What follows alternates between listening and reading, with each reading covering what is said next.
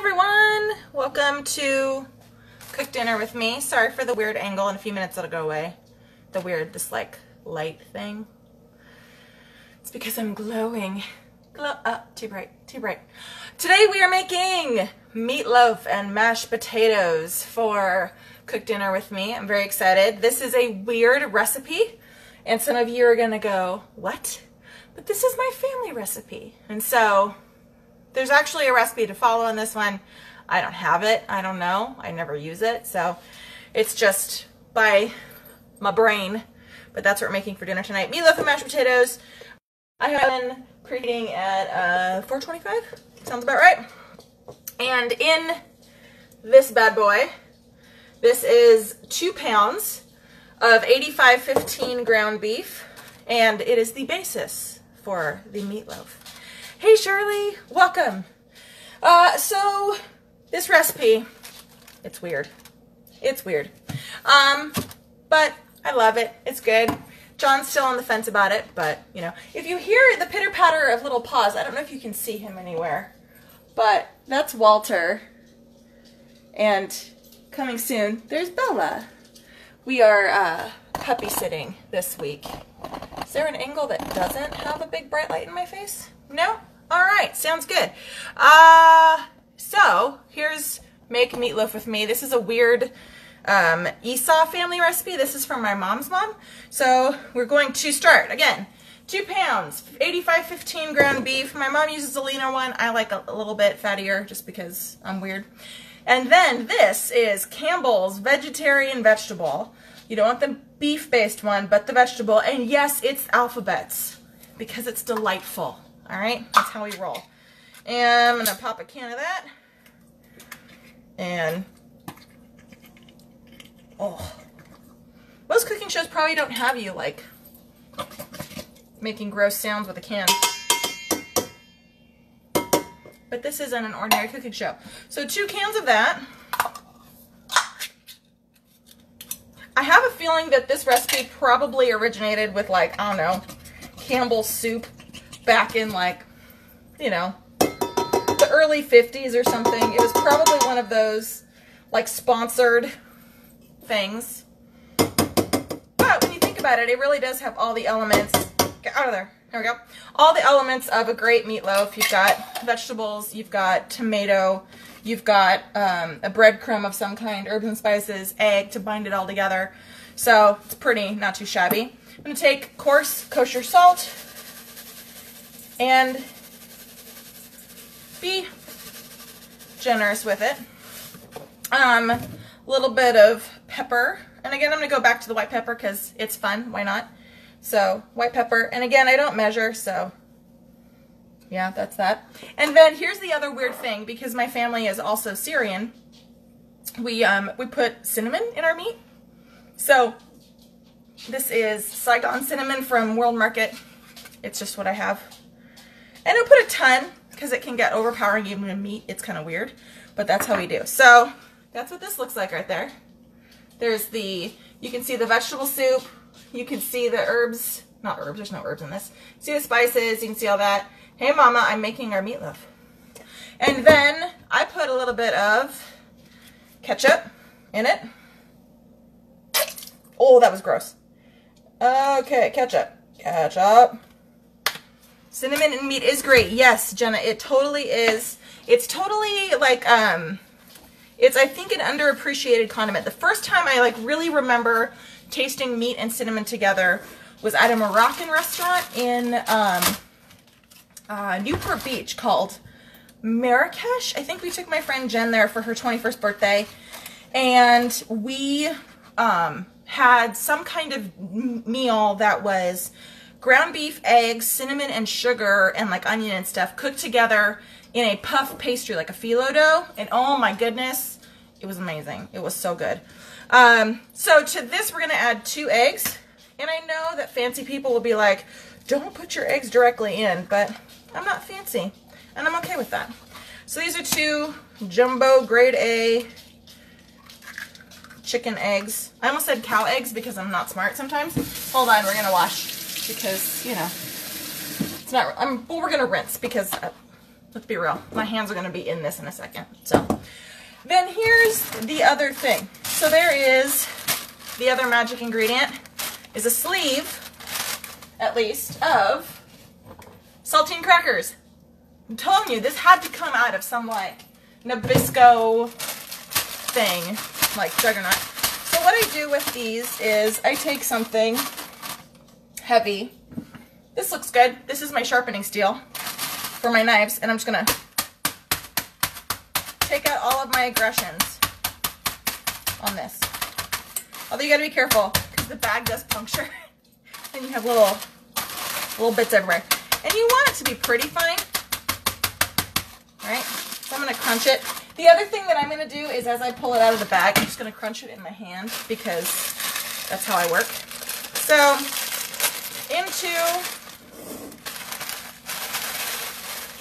I want pretty fine, almost breadcrumby, but if they're a little bit bigger, it's not the end of the world. Things. Breadcrumby, breadcrumby. We have no idea. Oh, snap. I cook kind of messy, so I may or may not have just gotten a bunch of bread crunchy things all over my counter, but we won't talk about that. It's so funny. I love finding out, like, what's the origin of something. Like, we all know that, like, Waldorf salad was kind of a thing. It became a thing pretty big back in, I'm thinking it's the 70s with Trisha Nixon's wedding and all that kind of stuff. It was, like, really popular. And post-war meals, like when America finally had, you know, rations had gone away, and post-World War II, the food is kind of very interesting to me, like what America ate after that. Really fascinating. So, yeah. So these are really big chunks right now, but as I mix it, it's just, I'm going to crunch it up even further, so I'm not going to worry too much about it. This is what it looks like right now. I have another half sleeve of crackers that I have over here if I need them, but I'm just going to go to town mixing with my hands. This is the part of making meatloaf that my mom finds really gross, like super disgusting, because she has to put her hands in raw meat. I don't mind. It doesn't bother me. And I just smoosh it until it's, you know, as though it's life dependent on it. And then the thing that you want to watch out for on this one is how juicy is the meat.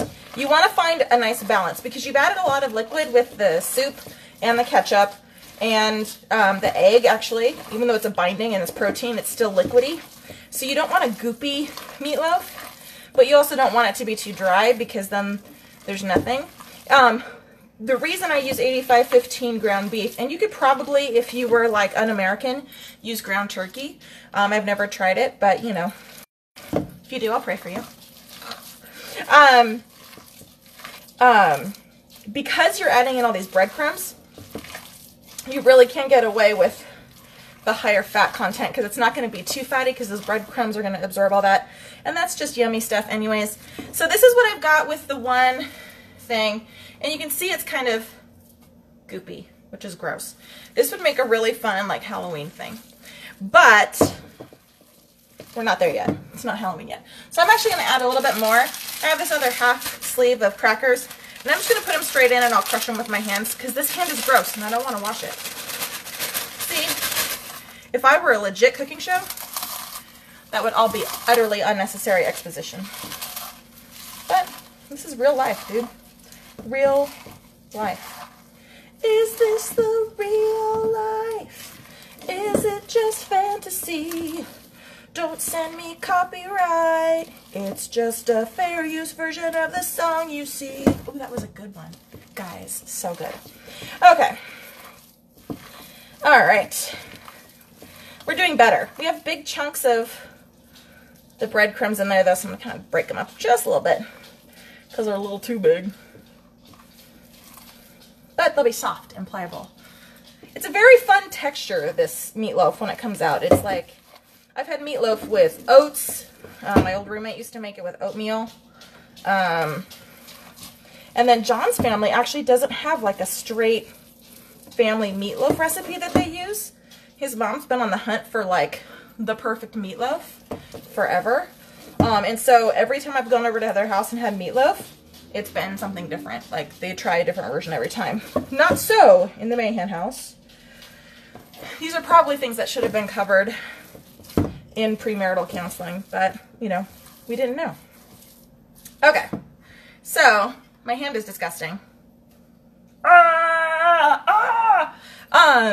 But this is what the meat looks like now with that little extra bit of stuff added. You can just see it's really well mixed, and it's got a little bit of big chunks in there, which, you know, that's just how I make it. My mom usually breaks them up more finely, but she's not cooking it. I am. Sorry about this light. It's just my kitchen window is weird. So, okay. So I'm going to clean off my hand, and then I'm going to clean off my hands. One moment. Doo-doo-doo. Doo-doo-doo-doo-doo-doo.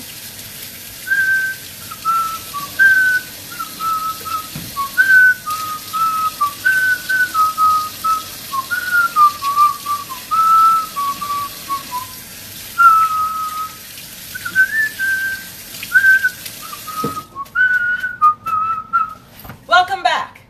Okay. Now that my hands are no longer super disgusting. Ooh, I did forget one thing. One moment. From the pantry. I feel like I should Mr. Rogers this. Okay. I have some non-stick cooking spray. I like coconut oil. I started using coconut oil for the spray just because I think it's better. Then I have 2 loaf pans. We're just going to generously spritz. Okay. Uno. And dos. And then I know I just washed my hands, but actually no, I'm not going to. All right, big spoon, divide it in half. So I just kind of make the meat even in the bowl, the loaf, the pre-loaf. You know, I would do anything for meatloaf, but I won't get my hands dirty again. Won't do that. Okay, so then I'm gonna make it even, divide it in half, like it is so. Yeah? Yeah. And then I'm just gonna start scooping it into the pans, into my prepared pan. And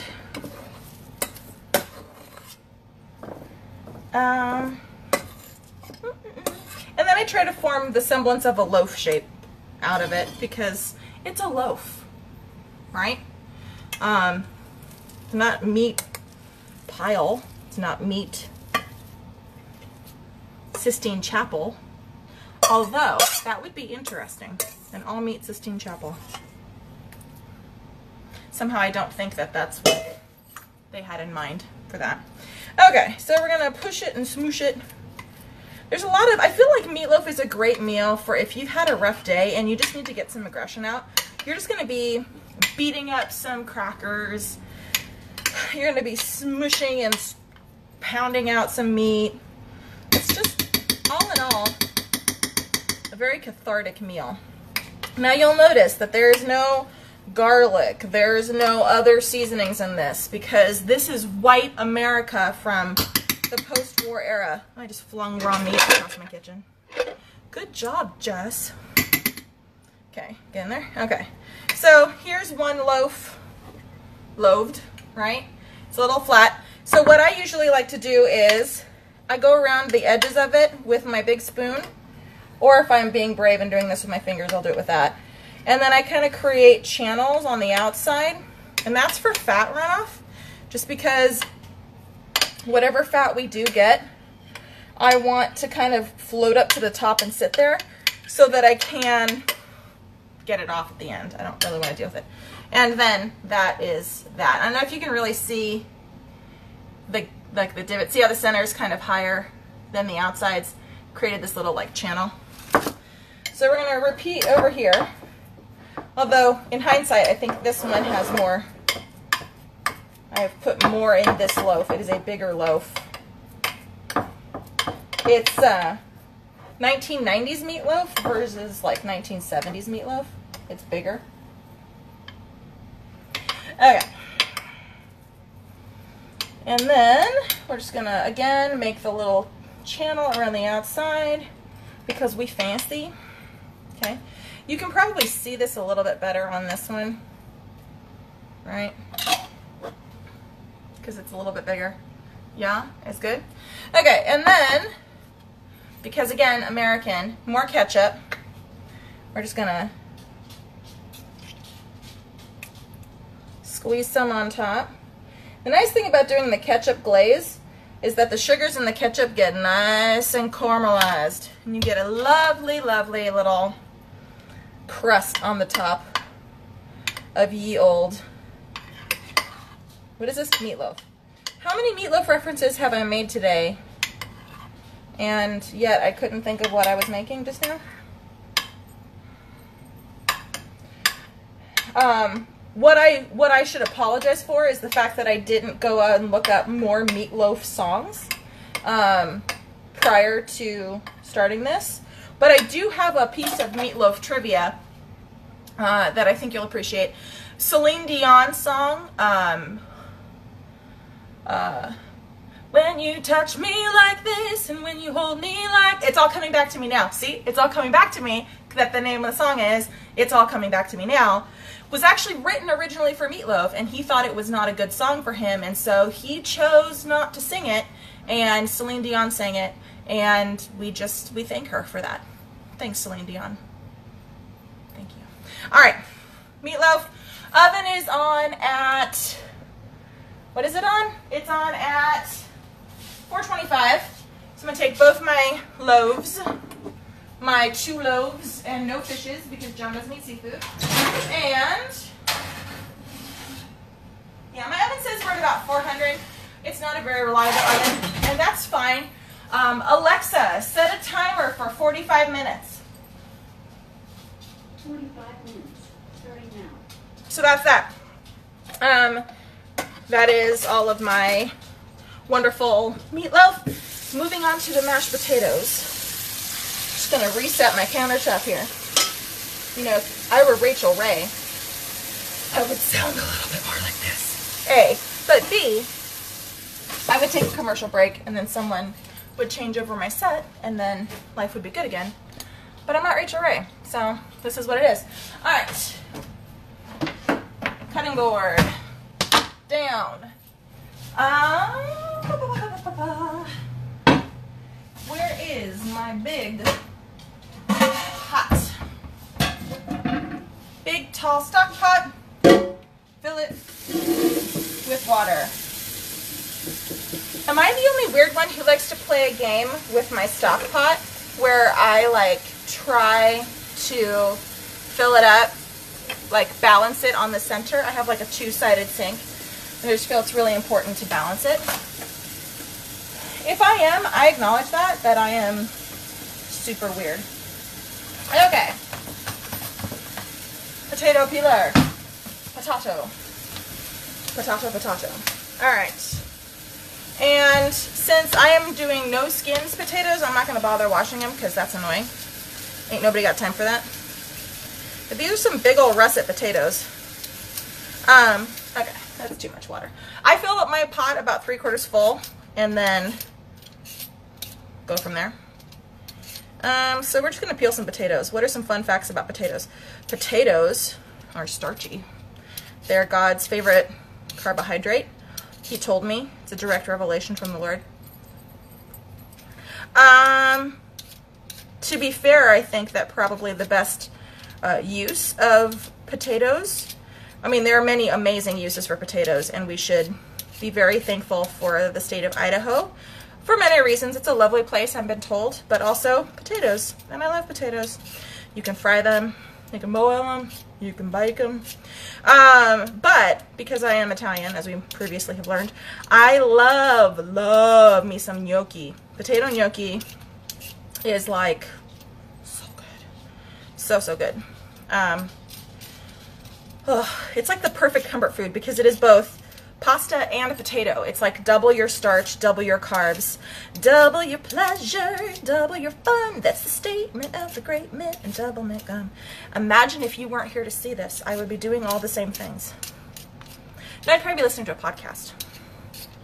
So here's a fun fact. I'm sure this is common knowledge, but it was not common knowledge to me. And so, in case it's not common knowledge to someone else, I'm going to tell you my secret. It's not a secret. It's, like I said, common knowledge. Here's my potato peeler. See this little guy right there at the edge, this little divot-y thing? This is an OXO Good Grips. And this is meant for if you have eyes in your potatoes, you just like core them out. Boom, Bob's your uncle. Done and done. So, a few little eyes here and there. And then I'm going to clear this board. I have in my sink, I have the Meatloaf bowl. And like Rachel Ray, I'm using it as my garbage bowl. So I'll just dump everything at the end and then wash the pan and all as well. Here is my thing.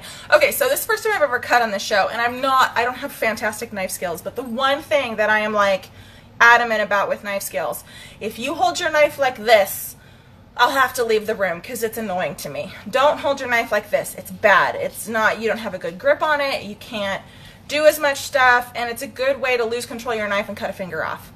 And safety first, y'all. Safety first. So what we want to do is you want to grip the back of the knife like this. You want to have a good solid, like, put your thumb down, and then all the rest of your fingers grip behind that, all right? So you have a nice sturdy. And then you're doing clawed fingers, which I suck at doing. I'm really bad at that. And then you're just going to rock the knife back and forth. There is a web series. If you look on YouTube, there's a ton of web series on how to have good knife skills. Every once in a while I watch them and pretend that I'm a chef. But this is how you should do it. I swear if you do this, I will come for you. Not really. Okay, so I can't, and again, kind of can't really see because technology is not great. Because my stand is not, no, that's not going to work. So we're just going to pretend that you can see me chopping this potato. Because the camera's not there. Whoa! Danger! Danger. Okay, so I'm just doing cubes, like cut sections. And I'm using, this is a Santoku, I believe. Yeah, this is the Santoku chef's knife. We were so outrageously blessed by the generosity of our family and friends when we got married. We had a lot of returns at Bed Bath & Beyond. And so John and I said, well, what's the one thing that we didn't want to register for because it was too much money. But now that we've got some gift cards, because that's what you get when you return stuff at Bed Bath & Behind, as I refer to it, you get gift cards. And so we elected to get ourselves a fancy knife set. So these are Shun Premier, I think. Shun Premiers. The set that we got didn't come with the Santoku, but I got one anyways because I like the way it cuts. So we're going for fat dice, yeah? And then I just put it directly in the water. Like I said, halfway up on the water. And, yeah. Just gonna dump. This is really thrilling. This is why they have stuff prepared on cooking shows. You don't see live cooking shows because it's boring. Normally, you know, I would do all of these at once. You'd mise en place. Mise en place means stuffing things in place. Actually, that's my sister-in-law. She speaks French. She's fancy. She's a fancy girl. And very smart and beautiful, and I love her dearly. But she does legit speak French. She spent time over there. She did her master's work at the American University of Paris. So she's like legit. Some might even say that she's too legit to quit. Hey. All right, so we're just peeling potatoes. I remember one year we, many years ago, one of the magical dinners we did at Valley, I remember doing our prep day because we did all of our food in-house. We had an amazing team of people. My amazing friend Lori Wiley, like, went through this whole thing and put all the food together and kind of ran the kitchen because she's amazing culinary mastermind. But we did just, you know, mashed potatoes, just really simple turkey dinner, mashed potatoes, all that kind of stuff. But I swear, I feel like I peeled and diced so many potatoes because we didn't do a mashed potato. Yeah, we didn't do mashed potatoes. We did roasted potatoes with lemon and thyme. because it's easy to do for 200 people as opposed to trying to mash potatoes for 200 people. So because this is going to make leftovers, I bought 3 potatoes, and we're using 3 potatoes to cut because John takes lunch to work every day, and then I have lunch. I work from home, so I just have lunch for myself the next day. And, you know, it's an extra pound of meat, and everything else is pretty cheap if you just double up, you know, double that, which is the standard recipe makes 2 loaves anyways, because then you have leftovers for the next day. It's fantastic. We save money because you don't have to buy lunch. Last night, since it was Bible study night and piano lesson night for me, John, you know, we had dinner separately, and so there were no leftovers, so we each had to go out and get lunch today. But usually we try to do lunch at home. It's a good way to save money, and then, you know, we're eating, generally speaking, we're eating better. At least we know what we're eating, right? We're eating canned foods, canned vegetarian vegetable, and meat. Beef. Meated beef. Okay, 3rd potato, last potato, but they go quick, so it's no big deal. What other potato facts do I have for you? I'm sure somewhere you can find a potato that's been made into a french fry that looks like Jesus. That's usually a pretty common thing. What I think is less common are potatoes that look like any of the disciples. And to be fair, I'm not sure how they know they look like Jesus. They probably look like the picture of white Jesus that's always on a wall somewhere. Jesus wasn't white. I know. I hope I didn't rock anybody's world just then. Jesus was, in fact, Jewish. So he did not have blonde hair and blue eyes, and I apologize if that's a big deal for you. But, truth bomb. I hope that was not entirely... I really hope no one thought Jesus was blonde-haired and blue-eyed. Doesn't matter if you've seen that picture. Now, to be fair, I had that picture growing up. My grandma had it on her wall, that picture of Jesus that everybody and their mom has seen, which is like blue-eyed Jesus with like some sandy blonde hair, who is like that Jesus. I've seen that picture a kabillion times, but pretty sure it's not what Jesus looked like. How did we get there? Oh, potatoes shaped like things. I once read a news article about a quesadilla that someone had made that someone thought looked like the Virgin Mary. And again, we just have an artist rendering. We don't know what they look like. I don't understand how we can determine that quesadillas and potatoes look like biblical characters. Although, to be fair, I once saw a tiny pickle that looked like Zacchaeus. It was one of those little gherkins. It was a wee little pickle. No? Alright. Well, can't blame a girl for trying. I don't have good jokes. Good gravy. Okay. So all of our potatoes are potatoed. See how quick that was? Just a little fun chat. Sounds good. And then this bad boy. And you want to give it a lot of salt because you want to salt the water primarily. Ooh, I'm almost out of salt. Somebody gets to stop at the store tomorrow because tomorrow we're making jambalaya in the Instant Pot, and that's like one of my favorite meals. Actually, it's one of John's favorite meals too. So I have my potatoes, and I'm just going to boil these bad boys up. Always bring them to a boil in the water, and then once they're at a boil, I let them go until they start to float and they're fork tender, and then I let them go a half second longer, and then make sure that you reserve a little bit of the liquid that's in there. Not too much, you don't need a ton, but just a little bit to kind of help the mash, and it's nice and starchy. I'm not going to bore you with watching water boil because it's literally like the most boring thing. Well, but don't they say a watched pot never boils? So I want this to boil because we got dinner, so you can't watch. You're going to sabotage my dinner. I'm not going to put any like gravy. I'm not going to do a gravy with this one, but I probably will toss in at the end some cheese, maybe some sour cream, and kind of do a loaded baked potato or mashed potato. And literally just make the potatoes, like mush them up the way I normally would. I like them a little bit chunky because I'm a little bit chunky and I feel like it fits, right? So a chunky mash is like a quick mash with a potato masher, which my potato masher looks like this, and we just, I'll do it right in the hot pan, add a little bit of milk, a little bit of butter, and then at the end I'll throw in some sour cream, salt, pepper, and some cheddar cheese, and make some lovely loaded mashed potatoes. If I had any bacon, I would put bacon in there, but I don't currently have any in the house, and I know that that is a moral failing for which I deeply apologize. But at some point, you know, we are all sinners saved by grace, for which I am very grateful. Hey, while I've got you on the live stream video, something really amazing happened to me today. I was at church and we were wrapping up our ladies' Bible study, which if you are in the North Orange County, what would that be? I don't know. Is that like southeast? I don't know. La Mirada area. You should totally come. There's also an online component to it. It's a fantastic study going through the book of Ephesians, and it's amazing. We just finished our first week. We're starting our second week.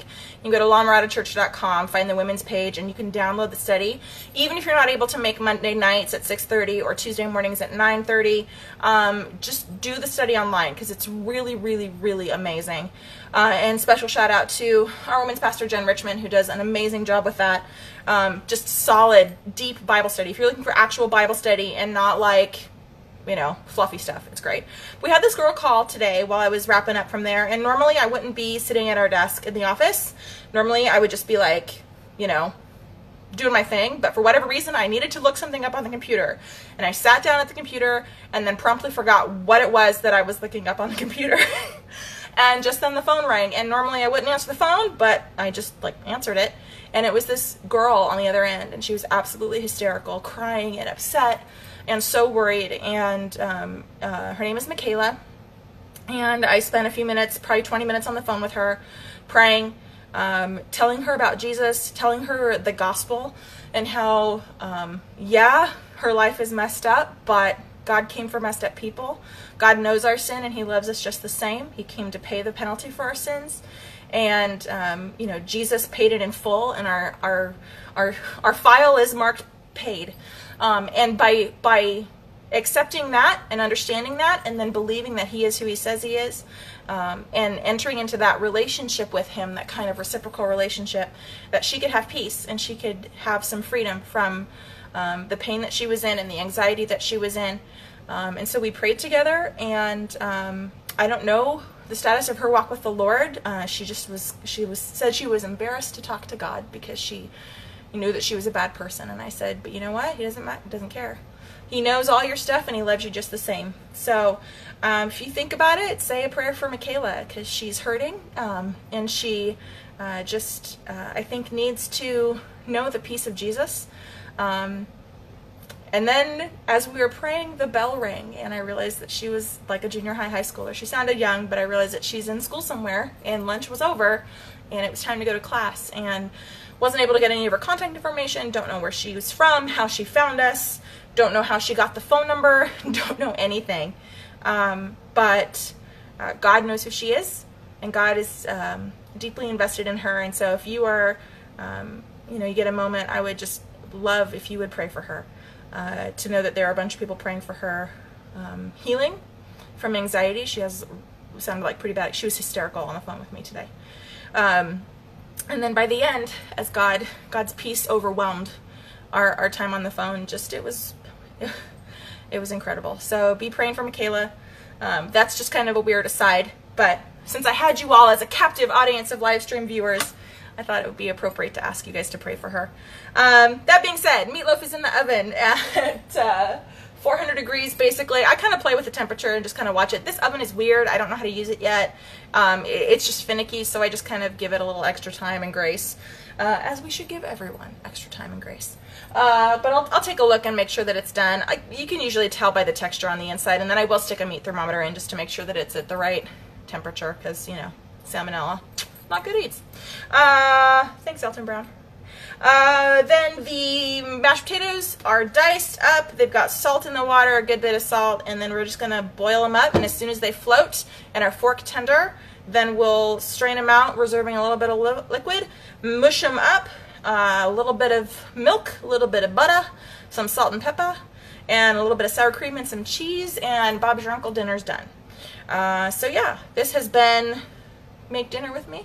tomorrow, join me, same bat time, same bat channel. We are making Instant Pot jambalaya, and this is one of the easiest dishes that I make in the Instant Pot. They're all amazingly simple, but this one is really easy, really tasty. John loves it, and John knows like legit jambalaya, like what it tastes like, and so if he gives it his stamp of approval, I get 10 wife points, and I'm excited about that. So tomorrow, jambalaya, and then that'll be the last one of these for about a week because we're heading out of Dodge. So thanks for joining me. Thanks for playing. This has been Cook Dinner with me, courtesy of Jess. I still haven't come up with a catchphrase, so tell me what your catchphrase is that you want me to do. Leave a description, leave like the catchphrase in the comments, like Perry out or Bon appetit. I think that, wasn't that Julia Childs? Anyway, whatever it is, let me know what your catchphrase for me should be. And yeah, we'll go from there. Peace out, guys. Have a good night. Bye.